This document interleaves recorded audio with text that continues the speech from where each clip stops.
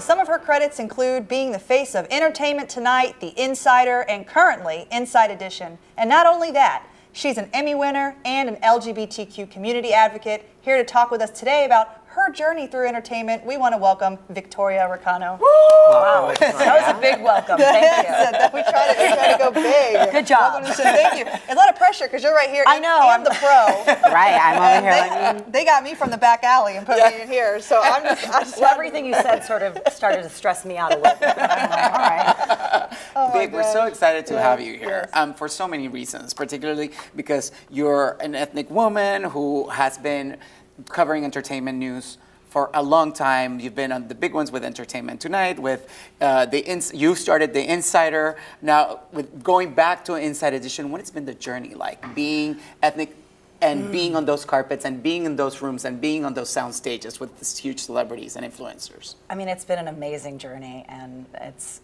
so far, I mean, listen, I'm still on it. So, you know, it's incredible. There's been so many changes, though, with social media, as you guys understand.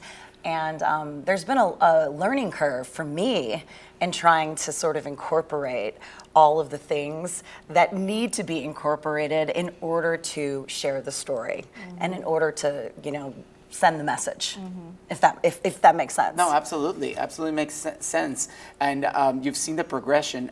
You were just at the Oscars and you cover all of them. But I want to know about representation, particularly with the LGBTQ community.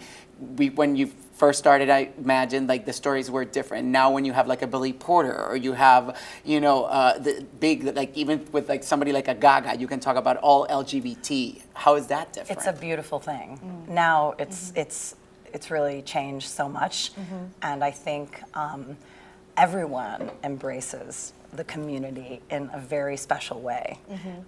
Even my kids. It's so cute because one of my kids says, "Oh, Jordan's so lucky because he has lots of dads."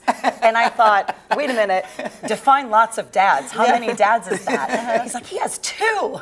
And I was like, Okay. Wow. I know, I was like, okay. And, but I just thought, you know, I was thinking, you know, wow, that's cool. Even, you know, at such a young age, I think all around all of us, and even especially, you know, when they're that little and they're really starting to understand the world, it's so important for them to recognize it and to appreciate. So I think the whole, building on that, the whole world right now is in this moment of like authenticity, which I think some people might think is what's the word, is the opposite, let's say, of red carpet hosting. Because there's so much of red carpet hosting that has been traditionally a little bit surface. What are you wearing? Tell us about it. So actually, that serves a purpose too, because people don't want to always be thinking, you know, deeply as well. But I did notice that there's more. I don't know. There's more chance for authentic conversation on the carpet. Do you find that that's true? I do actually.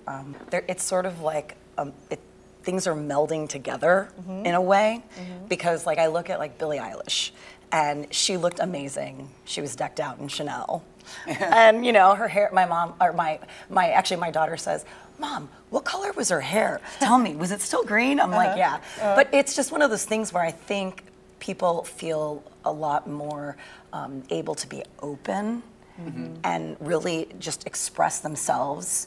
You know, who would have ever thought, okay, you're going to wear this, you're going to be all decked out in Chanel with green hair. Right. Yeah. Right? Yeah. Because obviously she's making a statement and there's something that's there. a statement.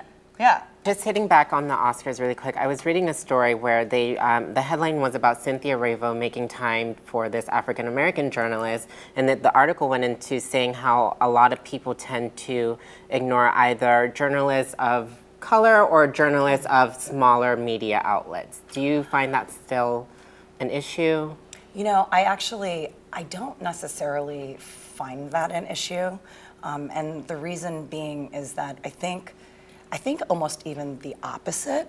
I feel as if a lot of times people want to like support something smaller, a smaller venue, and also maybe also want to support people of diverse, you know, ethnicity. Right. I have noticed that as a change. Oh, Yeah, That's well, good. well, I'm going to stand back on the end of the line and sometimes. Absolutely. We want to thank Victoria for joining us. You can follow her at Victoria Recaño and look for her on Inside Edition. Don't forget to visit us at latv.com, and we will see you soon next time right here on The Q Agenda.